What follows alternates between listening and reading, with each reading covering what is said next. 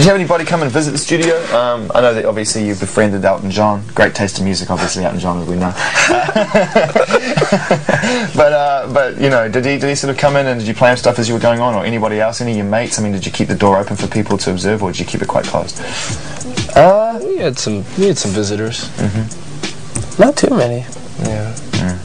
But Elton came. Of course, that's what I was looking for, effectively. Elton did come. Well, he was staying across the street. Right. So literally. Yeah. And yeah. He came. He wouldn't stop talking about you. Came down to the copy of Brace Cobb, was like, guys, you're going all down the wrong direction here. This is what you need to be listening to. Check it out. We had to just, you know, let's listen to this.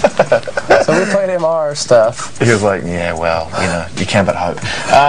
The name Sam's Town of the record. You know, obviously it's a casino, and we've established from the articles that it's something. Thanks, Ronnie. I love that. It's established that it's somewhere that you lived opposite for a while. But it also sums up the overall kind of vibe of the record, which is that you have immersed yourself in America's heartland, and you have committed yourself to, you know, your observation of where you live this time. Yeah? Yes.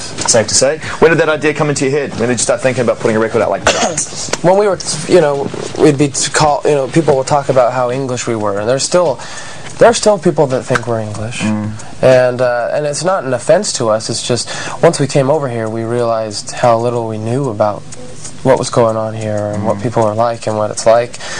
But what we do know, what it was like, you know, where we grew up, and what it's, you know, what our parents are like, and I think we kind of embrace that on this album, and it just feels right. No, you definitely, the lyrics that you sing on the record, there's conviction. It doesn't feel like you're painting a false image. You know what I mean? Like, you know, it's tough to touch on that imagery as well when so many greats have.